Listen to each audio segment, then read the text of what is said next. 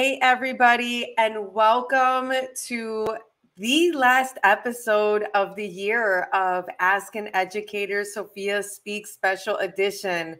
I am just so excited to have this last conversation with you of the year. Can you believe that 2023 is heading towards an end? I can't even believe it. Yo no puedo creer, but it's true. And I would just like to take a moment and thank Latinx Education Collaborative for allowing myself, Sofia Speaks, to come on and just be a guest host for so many episodes in 2023.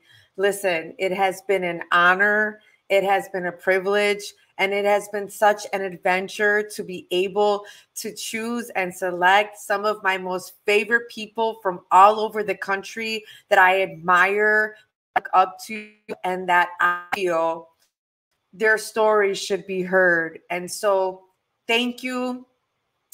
Un gran abrazo. Tengo un gran amor por ti, Latinx Education Collaborative, which is doing an incredible job in Kansas City, amplifying the Latinx voice in the K through 12 space and making sure that the Latino educator is seen and heard and valued. And listen, you even had this Latina educator all the way from the city of Chicago feeling loved. And so you have definitely lived up to your name and some of your core values of heart, community, and amplification of those Latinx voices, because indeed, representation matters. So listen, up next is my next guest, my last guest of 2023. And I'm just so excited to have her on the airwaves. She is an educational leader. She is a published author. She is a founder of a publishing company. She is a speaker. She is a disruptor. She is so many things, and I'm just so excited to have her, and I am thrilled to just amplify her story. And so without further ado, I'm going to bring Ms. Nury Catillo Crawford to the stage. How are you, mi amiga? Hola, amiga. Muy bien. Gracias. I'm doing excellent. You know, it's gotten a little chilly out here in the Midwest, but other than that, I am surviving. I always tell people though, like I'm from South America. Like this is not permissible. This weather is not okay. I know you just recently moved to Madison, right? Yeah, it's been about a year and 2 months, but you know who's counting? I moved from Atlanta Metro. I got you. I got you. That's just so exciting, though. And we're just so excited to have you here and just to hear from you. We already got some comments coming in. This is my former student. Destiny is saying hello to you, Miss Nury. Oh, hey, Destiny. She's such a sweetheart and such a big fan. But listen, Oh. I spoke a little bit about you, but let's start off the conversation. Like, tell us a little bit about yourself, where you're from, what's your cultural landscape, what is your cultura, who are your people? Yeah, so you know, I hate to take it all the way back, but you know, I'm from Peru, South America. I immigrated to the US when I was about 11. Peru is a most Most wonderful wonderful. country, internationally known for its cuisine. Culture is rich. Mi gente is proud, but humble, and definitely. I feel like from early beginnings, it's been instilled in me to be proud of who I am and where I come from. Our roots, I mean a lot to us, and our culture means everything.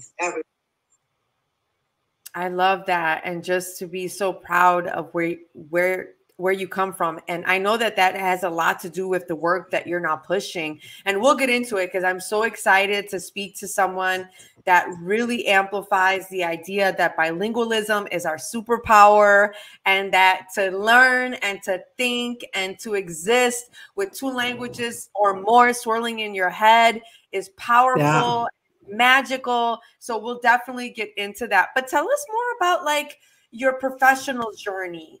Tell us what that looked like for you, because I know just if anybody looks at your LinkedIn, let me just let the people know that Miss Nury got over 20,000 followers on LinkedIn. I ain't even mad. I'm excited because if you're winning, I'm winning, and we're winning That's together right. as a Latinidad.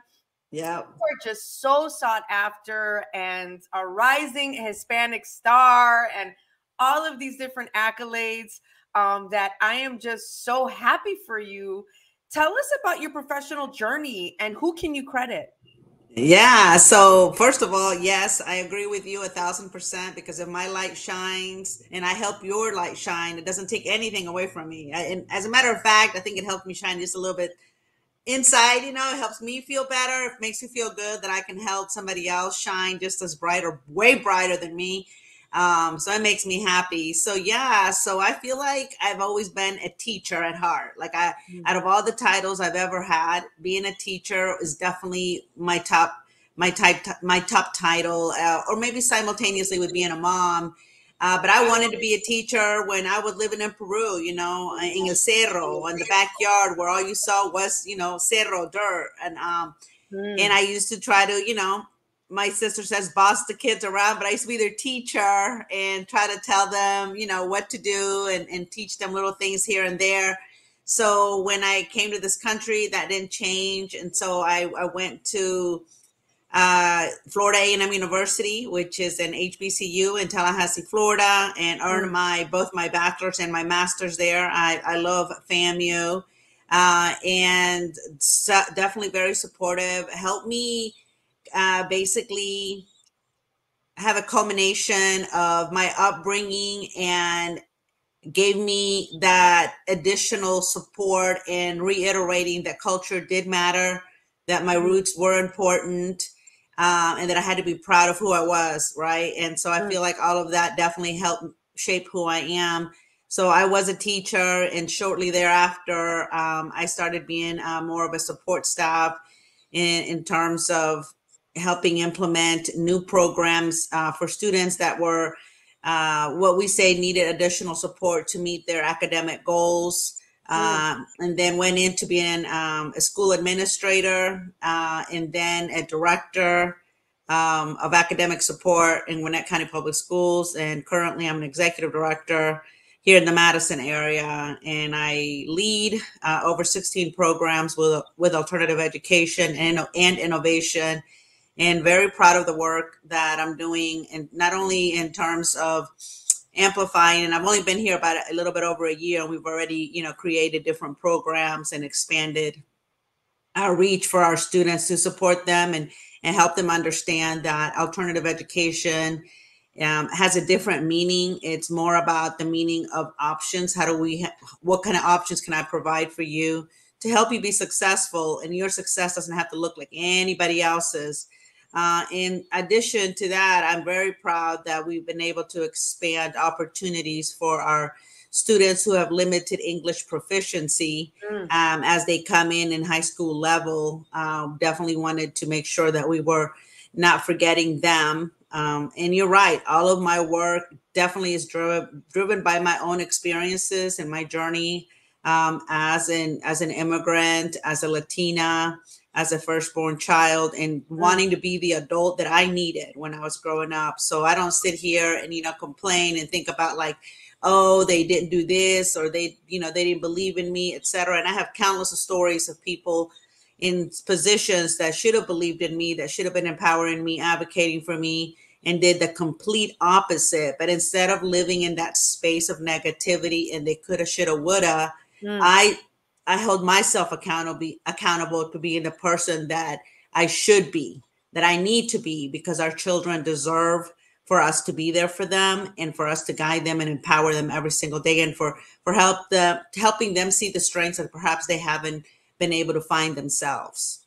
Wow, that's so powerful. And to be able to use that as fuel that drives you even now is something to be admired. But talk to us about being in school leadership, especially at that high level. I mean, I could speak from a teacher's perspective and as a teacher leader, but it's a different hat to wear.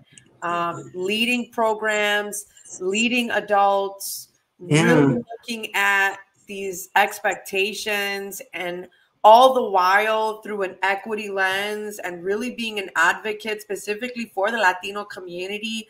Talk to us about some of your experiences with that. Yeah, so I feel like in any position of leadership, whether you are, regardless of your role or title, right? Whether you're a teacher, a teacher assistant, it really, titles really don't make who you are.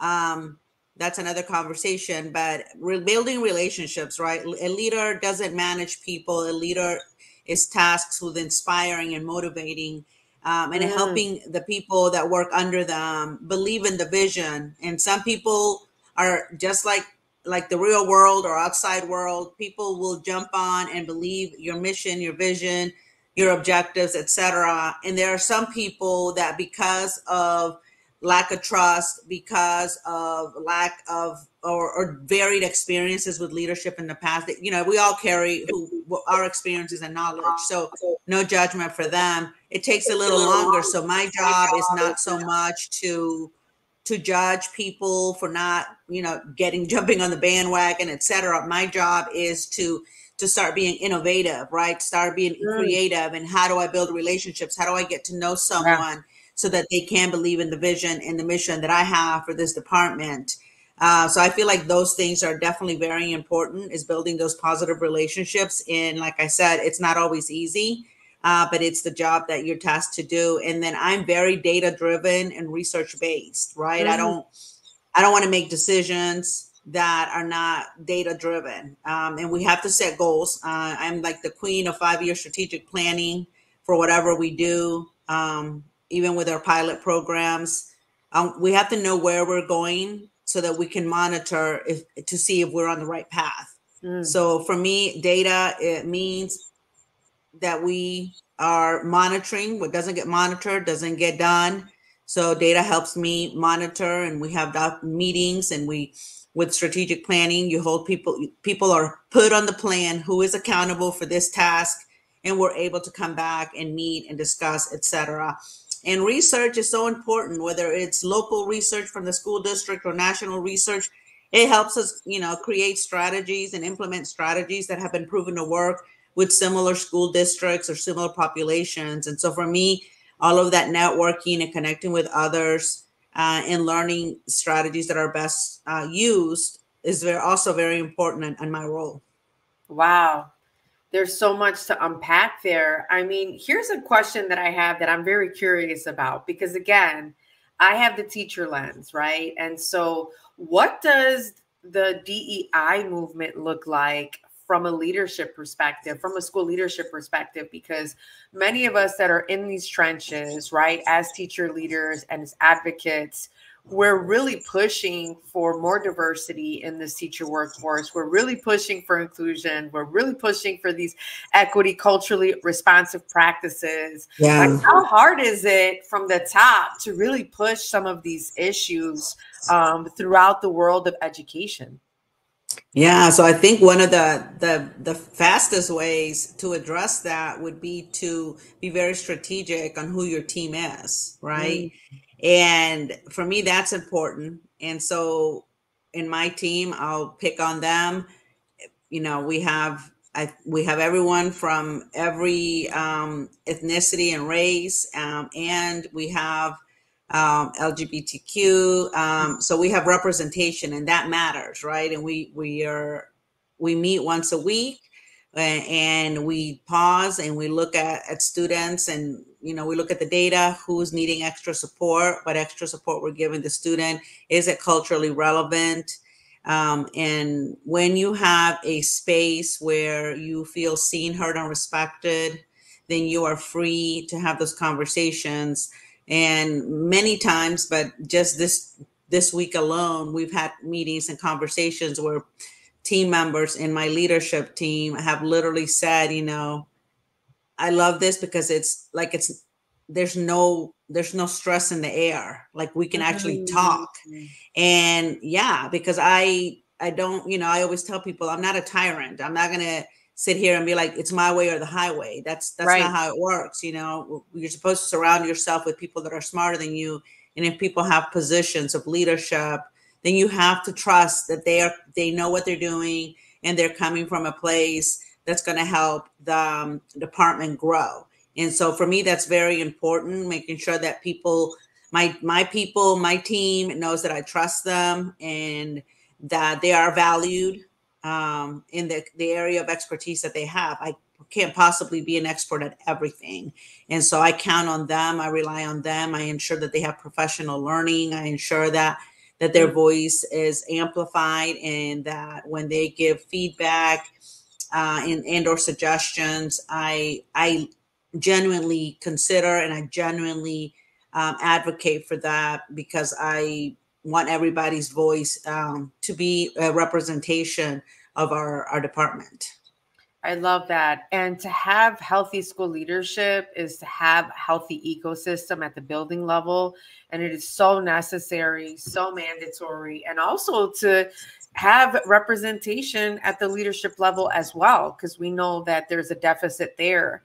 But Yes. You have such a passion. And this is where I first caught wind of you in like this whole bilingualism, authorship, and just your deep desire to create literacy opportunities and representation.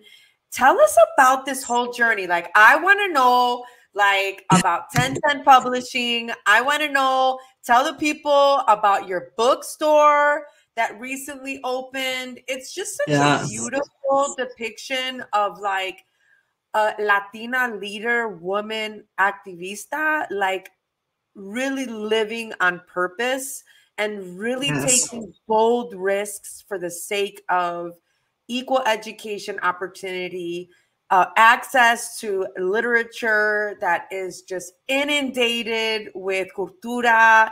Tell us about that. Please tell us. Tell us about your book, your publisher, your bookstore. I'm just so fascinated by it.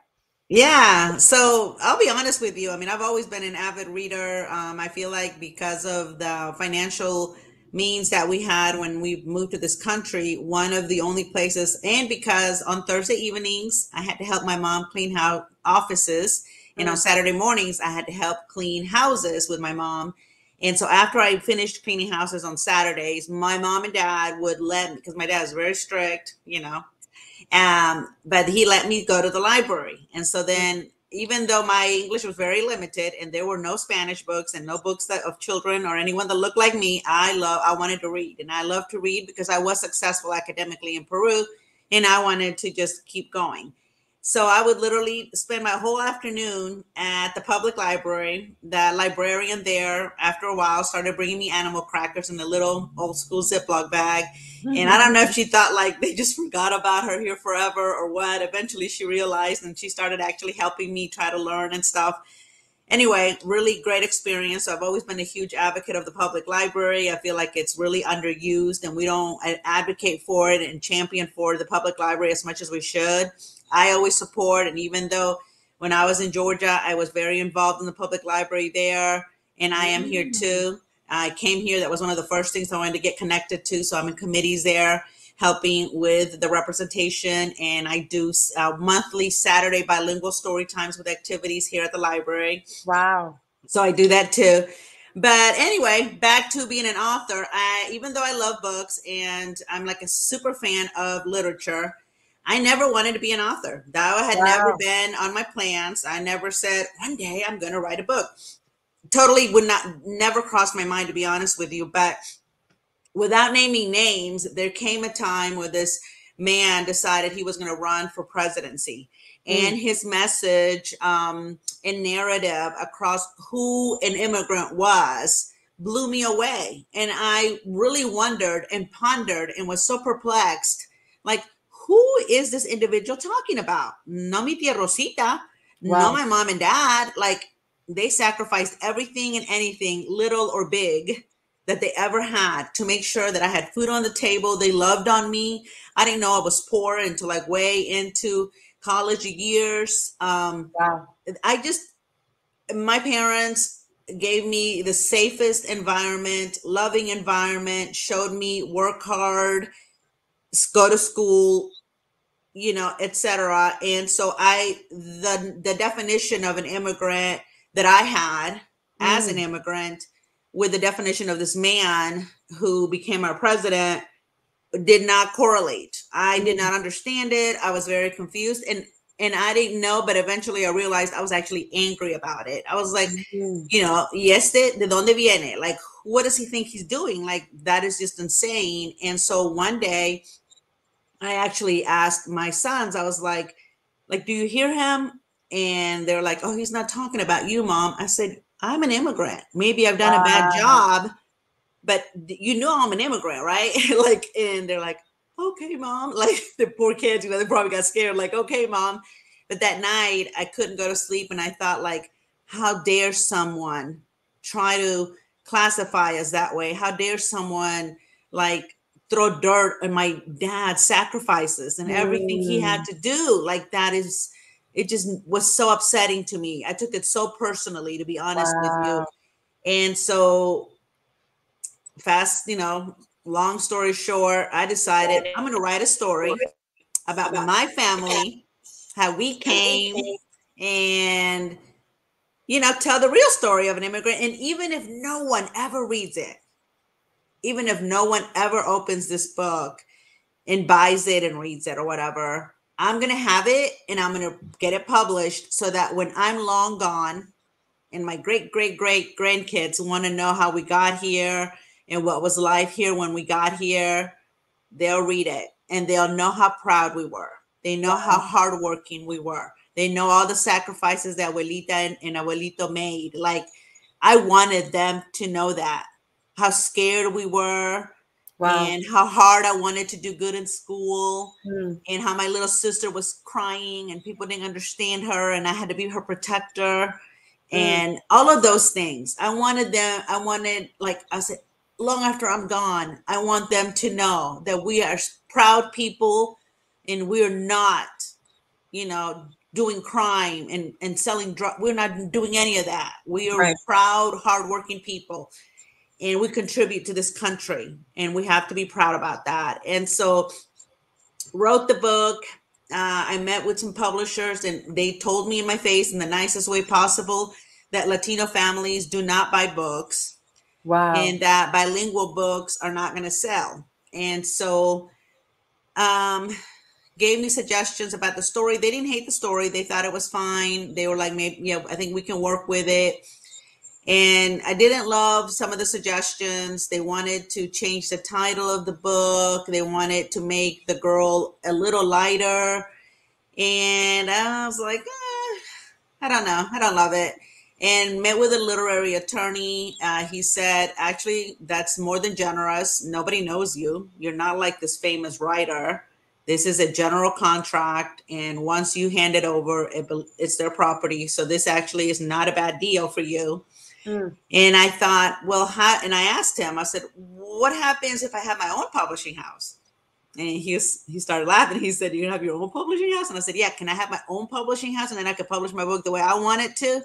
And he was like, yeah. He said, you could do that. And I said, what do I need? And he said, money. And I was like, okay. So fast forward again, 1010 Publishing came to fruition. And the first book release was my first book, 3,585 Miles to Be an American Girl. And it is literally the journey of me coming to this country. Every book starts with the challenges, right? I don't shy away from that. But at the end, ends with empowerment, that I am proud of.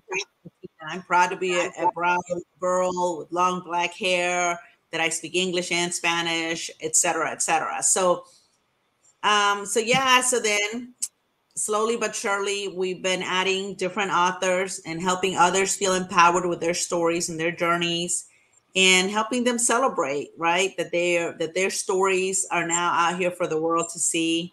And so, yeah, I love that. And then a couple of years ago, it's about 2.5 years ago, I was doing some consulting with a mall owner, and the mall is located in a very, a very Latino community. Most of the people there are Latino, and we were talking about different things, and I wanted him to incorporate something about education in every event he had. And I was like, if you could just do this would be great. You know, like just mention a reading tip. Some of the gifts you give away, could they be books? Like I was just trying to, you know, and he was amazing. He was great. And then as we were walking through the mall that had over 220 stores, I said, you have everything here.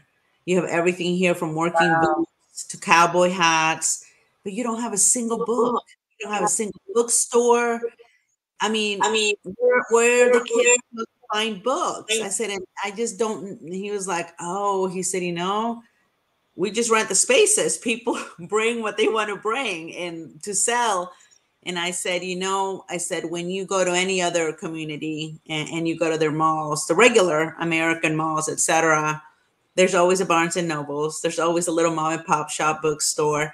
And so seeing a bookstore and being surrounded by books is normal to many children. They have them all in their house. They have them at school. They have them in their shopping plazas, in the malls, etc. I said, and I want that for our kids. Even if they don't buy a single book, I want our kids to walk in the mall with their parents as they're going to go to the food court and be like, oh, there's the books. Like, I said, even if I never sell a book, I just want it to be there. I just want representation. I want that to be the norm for them to see that books are just part of life. Yeah. And he was like, well, then you should open a bookstore. And I was like, I have a job, but no gracias. So no gracias. But you know, the stars aligned and we opened up the little book spot, a multicultural bookstore. It's such a community. It was a community goal because moms that didn't, you know, necessarily have the money to contribute otherwise. I remember a mom said, you know, maestra, I clean houses and one of the ladies has a lot of furniture in her garage. The little tables that you want, because I started posting on social media like, hey, I need 3 of these tables. I need bookshelves. I need all of this. And I said, oh, yeah. And she was like, I'm going to ask her. And do you sand it in pieces? And I was like, yeah. And so that's how we got all of our furniture and we sanded them all down. We like literally met at the space. The moms came, the dads came. The dads came and hung up bookshelves. And moms helped me paint the furniture white and beautiful. Like it's a community love. And little by little, we've had sponsors. So even if we don't necessarily sell too many books to, you know, everyday customers, we have events, free literacy events that are sponsored and we give away the books. Like a sponsor will say, this is how much money I'm going to give you. How many books can you give to kids with this much money? And I tell them and they're like, okay, cool. Like, this is what we're going to do. And so that's how we do it, you know, and we have authors come out and talk to the kids and we have activities. And it's just, to me, it's just a part of loving the community.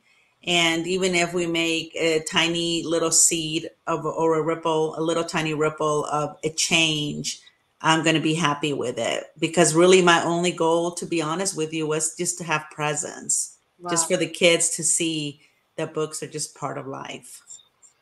I love that. And once I started getting into this equity work, I really started to realize how little representation there was and how that was the norm and how it shouldn't have been the exception. Yeah. And you know, that is so important for our students, for our families to be able to see themselves in stories, for them to be able to relate to what they're learning, to what they're reading. And it really creates such an opportunity for what I like to call mirrors and windows and sliding glass doors. And it really leans into that whole representation. But I will say, I'm very proud that one of your main characters, her name is Sofia.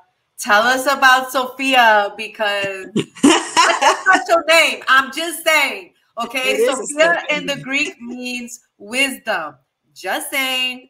Go ahead. Who is Sofia in your book? Because I know she's one of your protagonists, yes? Yeah, she's the main character. So the story is about me. You know, most writers write about their own journeys. Sure. But my mom passed away, and my mom was Sofia Esperanza de la Caridad. Wow. And so I named the main character after my mom. Wow. And she was a powerhouse. I mean, I always tell people, she did not have the privilege to go to school after her mom passed away when she was a little girl in third grade. She had to be a maid at that little. Mm, Um, but she was the smartest woman I knew, and she was like a math whiz. I mean, I think she could have been like a pediatrician or something. She knew all kinds of remedies, and wow. it's just a brilliant, brilliant person. And I feel like I fell in love with teaching children because of her. She Wow. was literally the neighborhood mother for everybody, and yeah, so definitely, I think I get a lot of my passion and believing in children in general from her.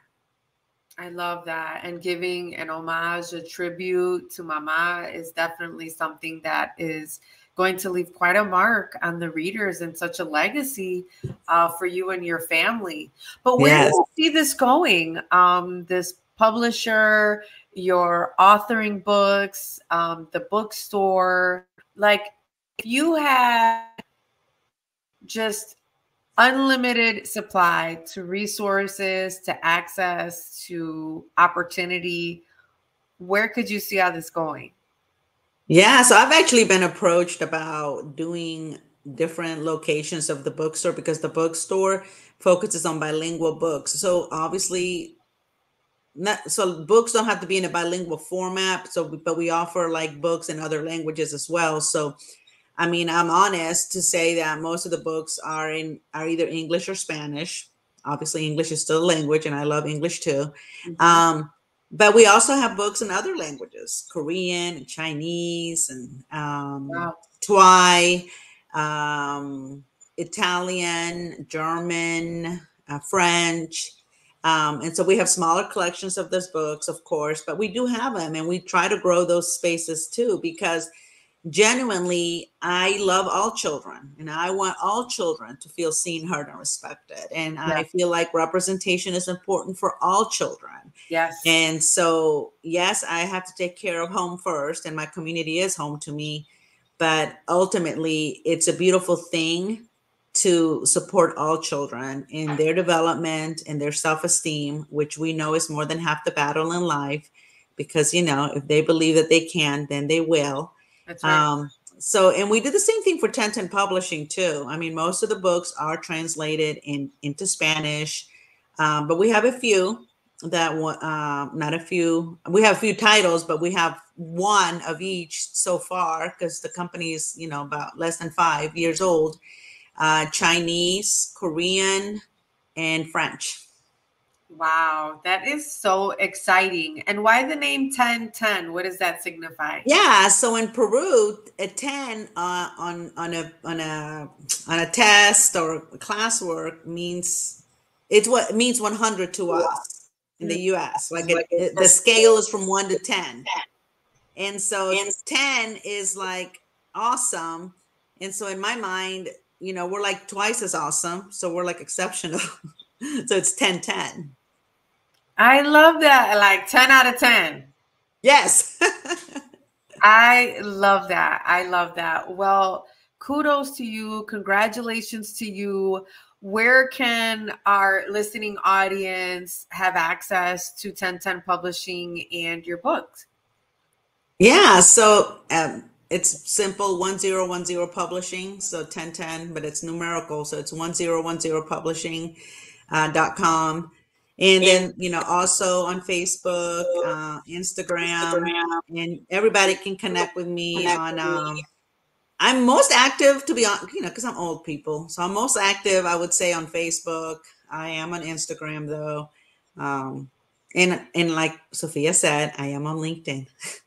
Yes, that's right. We be hanging out there. Like LinkedIn is a Yes. thing. LinkedIn is a vibe. People need to catch on. Okay. They need to Yes. catch on. LinkedIn is such a vibe. I have really It gotten to is. know folks and received opportunities and have offered Me opportunities. too.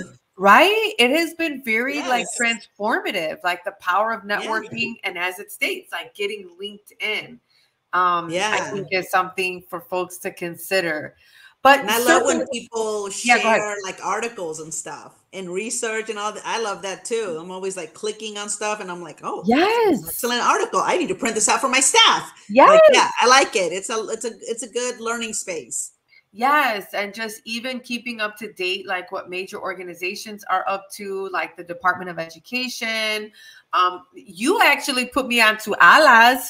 And Yeah. so, like, I started following ALAS, which BTW, I finally got an opportunity to do a workshop for ALAS. So we'll talk about that later. Pero por fin, Finally. I'm excited. Yes, Let's good. go. Yes, good. I love it. 2024 is going to be quite a year for all of us.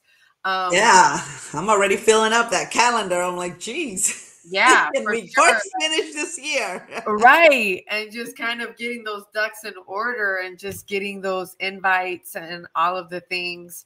I feel like it's going to be one of our best years yet. You know, 2023 has really brought us a mixed bag of experiences. I'm sure you can relate of, you know, highs and lows, triumphs and failures, and just what the world is going through now.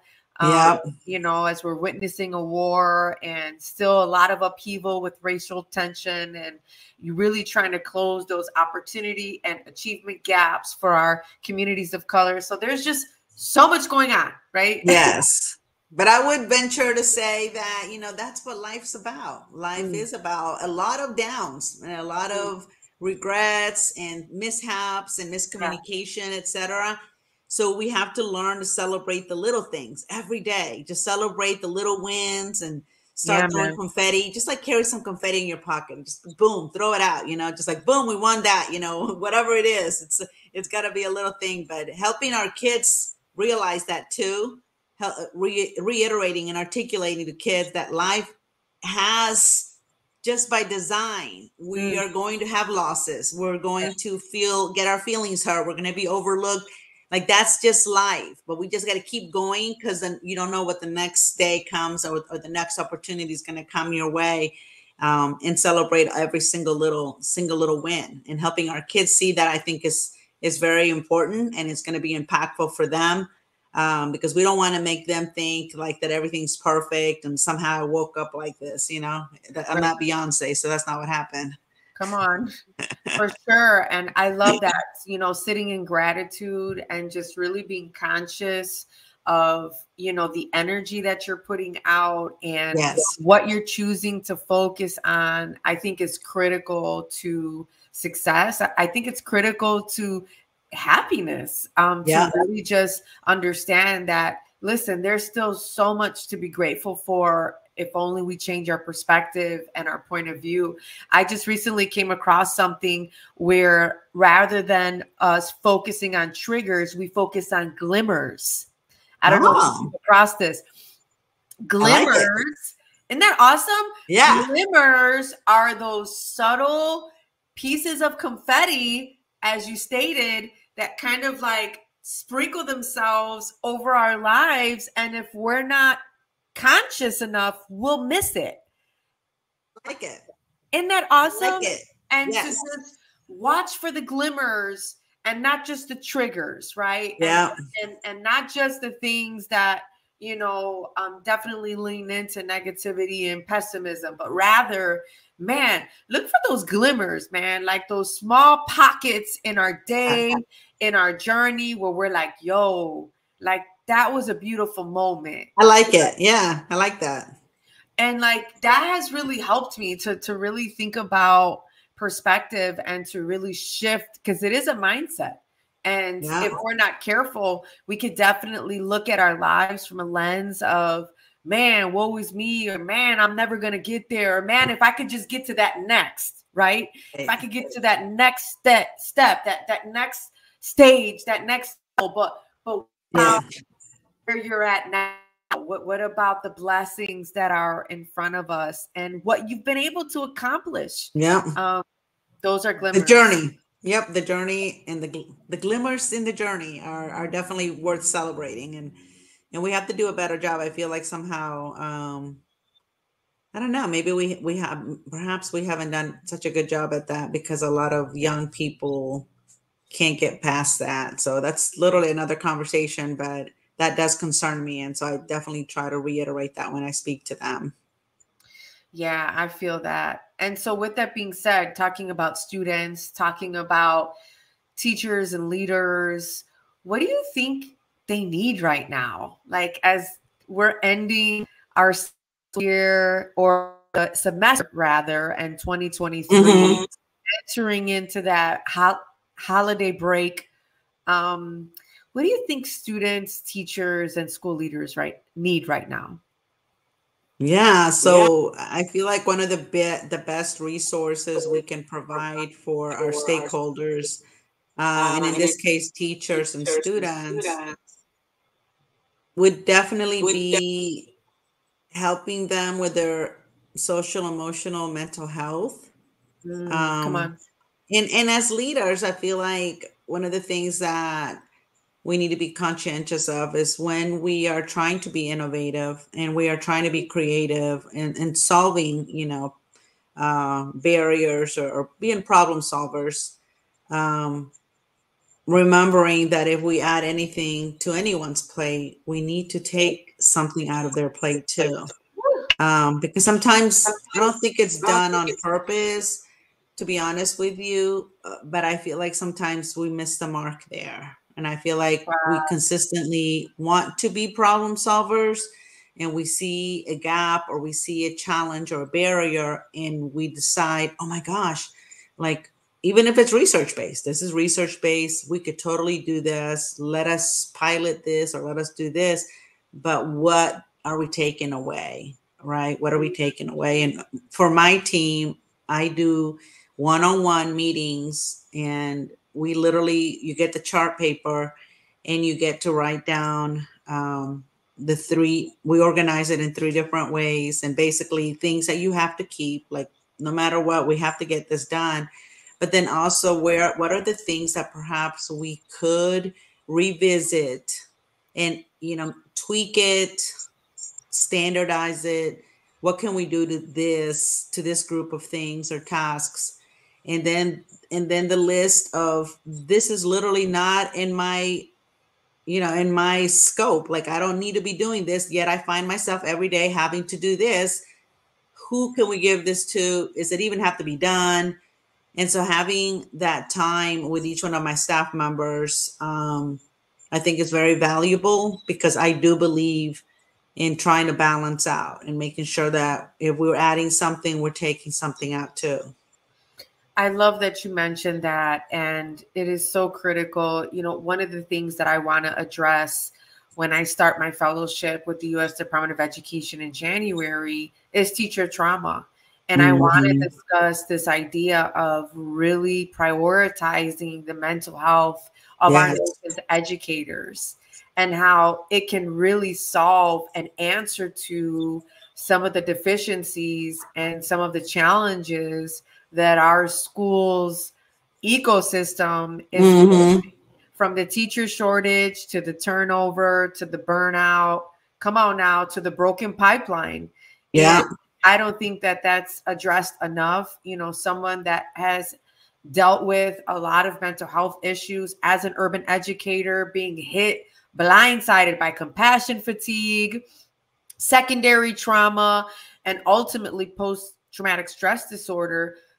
As I travel the country, I'm very open about it. And for some folks, they're like, whoa, like she's talking about all this.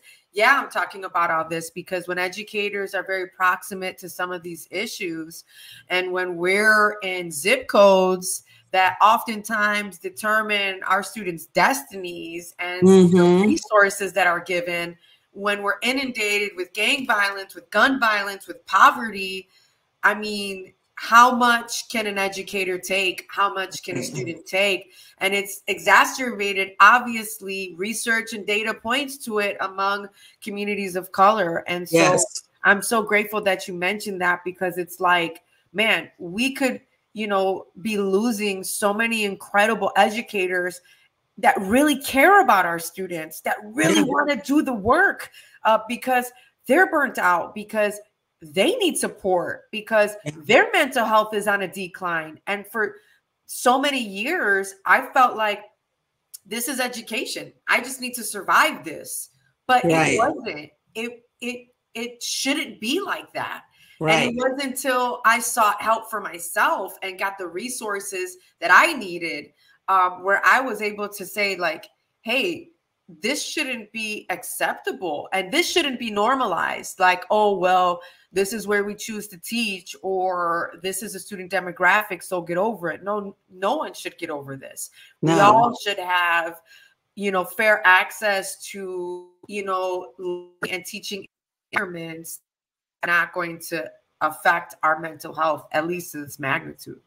I agree. I mean, I feel like we have lost a lot of teachers and educators due to the lack of responsiveness or timely responsiveness to these concerns and issues. And I feel like teachers definitely have been voicing that, so it's not a secret. Right. So I definitely feel like that's one of the things that we need to address. And I feel like some school districts are doing a way better job than others. But I also feel like that the data for their teacher retention and their recruitment would reflect that, because I feel like the districts that definitely focus on ensuring that our teachers feel supported definitely have a better retention rate and are not having as big of a challenge recruiting other teachers. And my superintendent, before I left Georgia, he's retired. He was the longest standing superintendent in the country for 32 years in the same district. And for me, everything falls and rises under leadership, like John C. Maxwell says. And when you have consistent leadership at the very top, someone who is committed to the community and committed to the role, I feel like things fall in place and expectations are met. And he would tell us, and Gwinnett County is the 11th largest school district in the nation. Wow. He would tell us there are only two types of staff in Gwinnett County Public Schools. He said, including myself, there's only two types of staff. There are teachers and there are those who support teachers. If you don't think you're on that second group, then you need to find another district to work at. I mean, he literally was very blatant, like he just told us, and I feel like having that consistent message helped all of us stay in our lane and understand that we were only there because we were supposed to support teachers, and teachers were the priority because research tells us that teachers have the highest impact on students aside from their parents.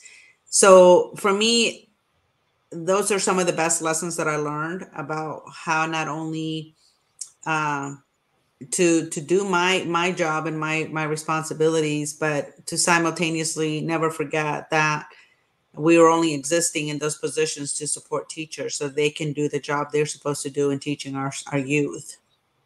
So I think that that's very important. I think leadership is a huge variable in determining the success of a school district, but I think it literally does come from the very top.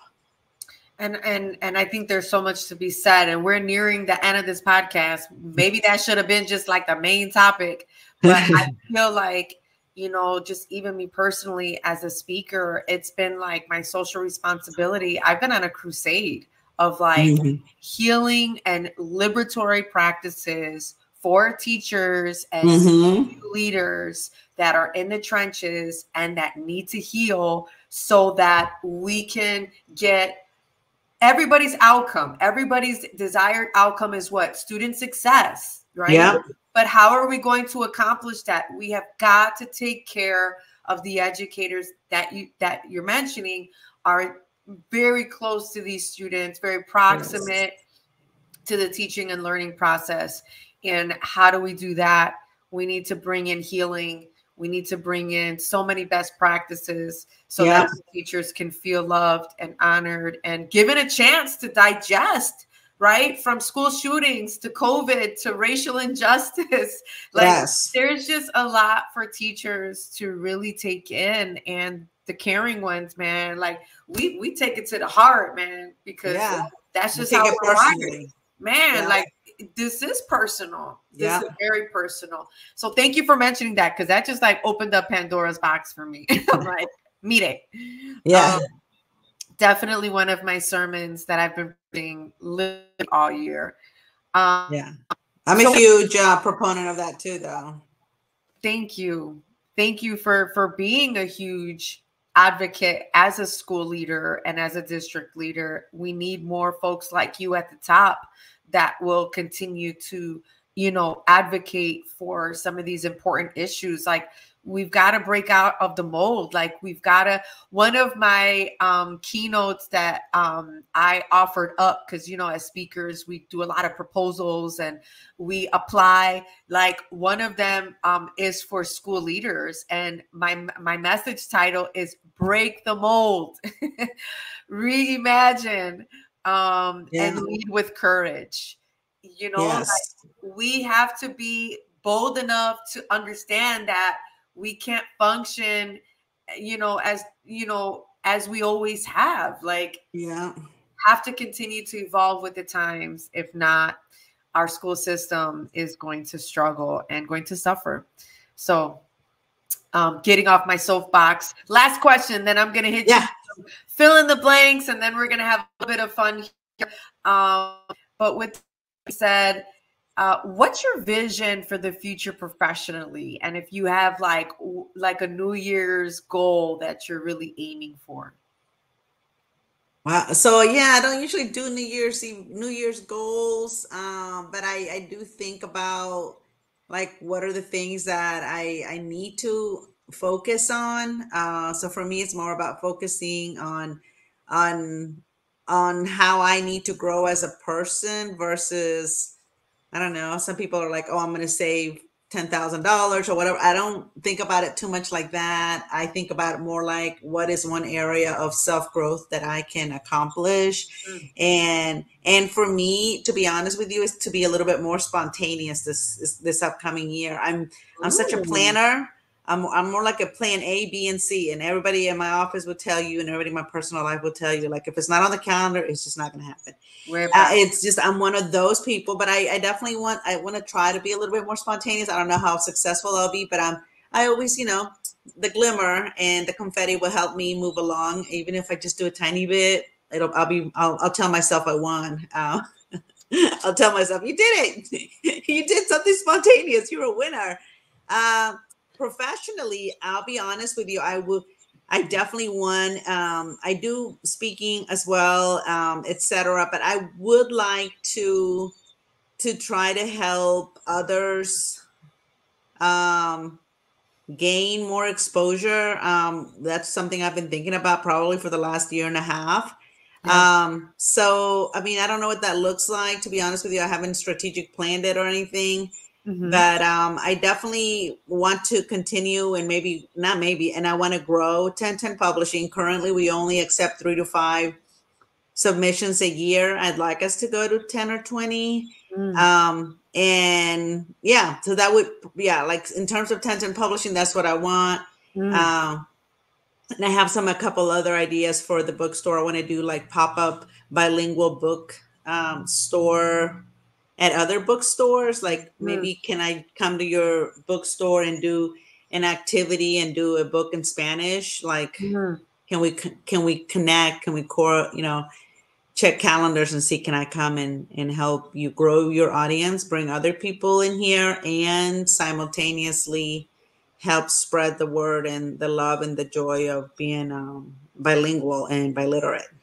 I love it. Bilingual, biliterate, that is our superpower. And we are going to take that message. You are going to take that message far and wide. And I'm excited to view it and see it and be on the sidelines and hopefully one day collaborate with you. Awesome goals. Yes. Get the glimmer, get the confetti. Yes. Spontaneous. I love it. I love it. All right. Here I'm in the podcast where a little fun with our guests, and we'll kind of move like in little increments here from fill in the blanks that get serious, and then I'll do what is called a rapid fire, where I'll ask you this or that. You can't think about it too long. You'll get the hang of it pretty pretty quickly.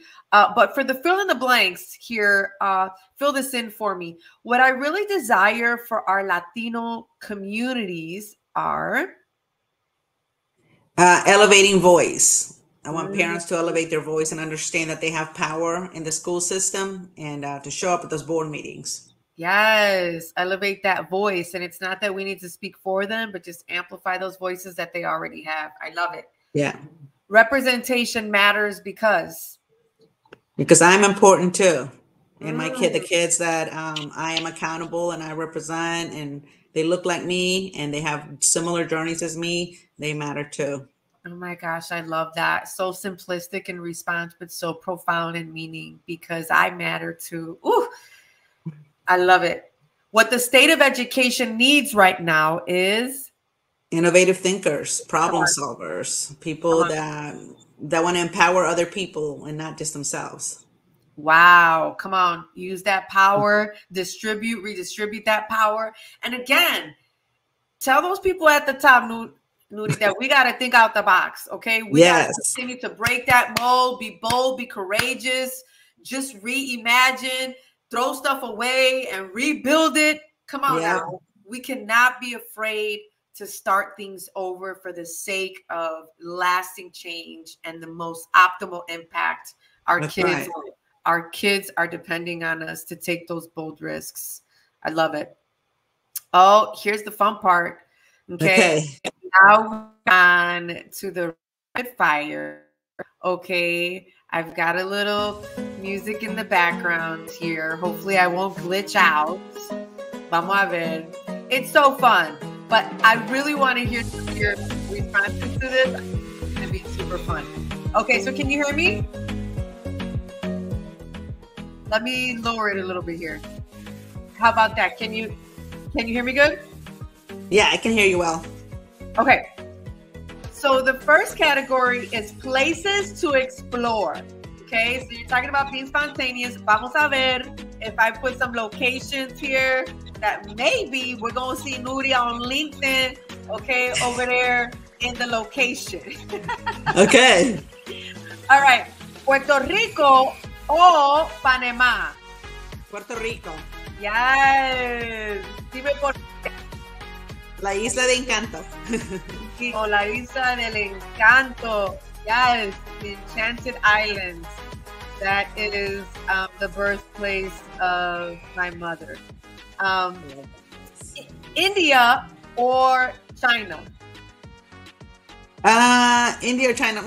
I'll say India. Nice. Beautiful people.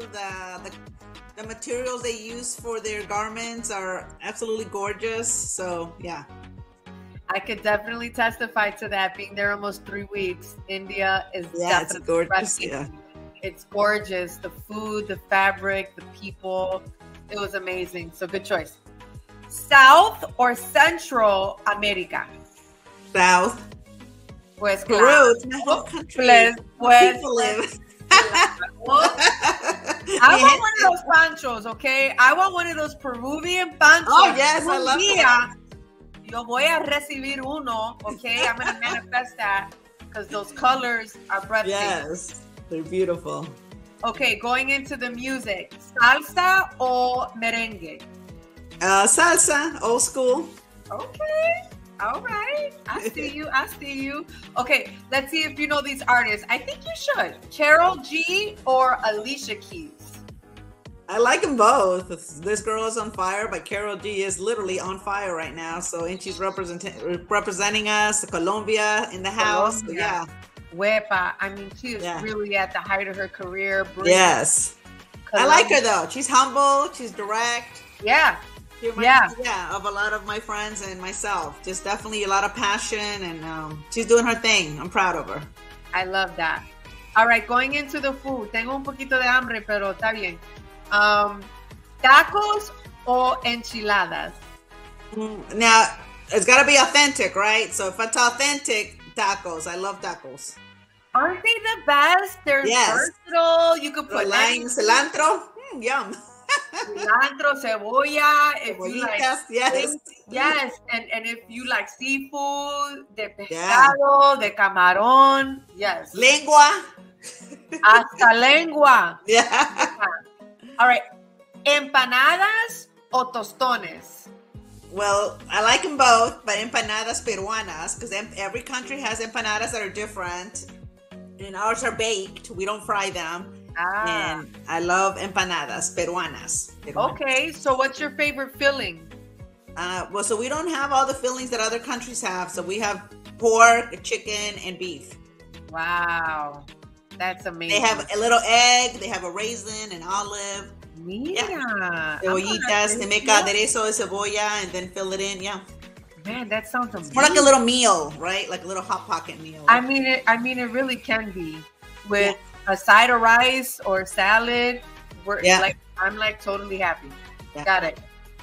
Speaking of rice, arroz con gandules o arroz blanco? Oh my gosh. Well, see, in Peru, we don't have arroz con gandules, but I do love arroz con gandules. So I have to say arroz blanco because that's how I was raised. Yeah, right? I mean, arroz blanco lado with habichuela o carne o algo así. Pescado frito, ají de gallina, lomo saltado. Those are all Peruvian dishes. So yeah, anything with white rice, we ate it. That sounds amazing. Okay, going into desserts.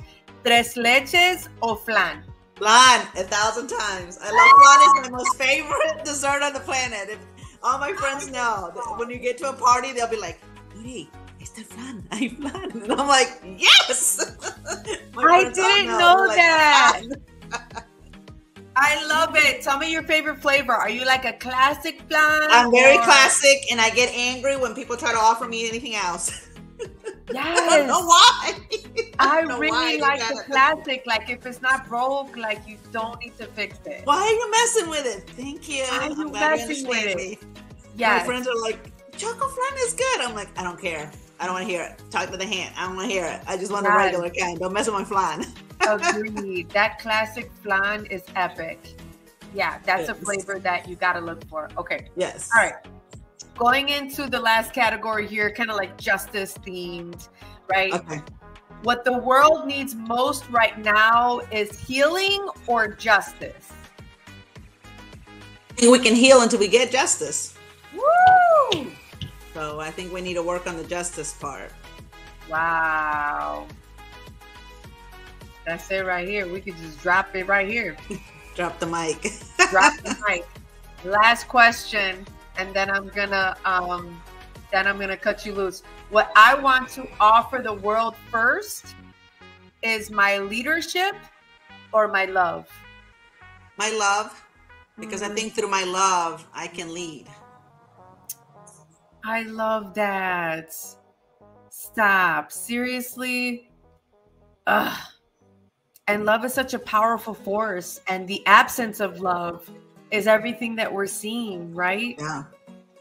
Yeah. The empathy is not there. Even we have an average of 5,000 to 10,000 immigrants crossing our borders. 90% are stopped, of course, but sometimes you hear conversations with people and I'm like, these are people, these are families, these are children. Like, the lack of empathy it's a sad, it makes me sad. So I feel we need to definitely be kind and love each other as much as we can.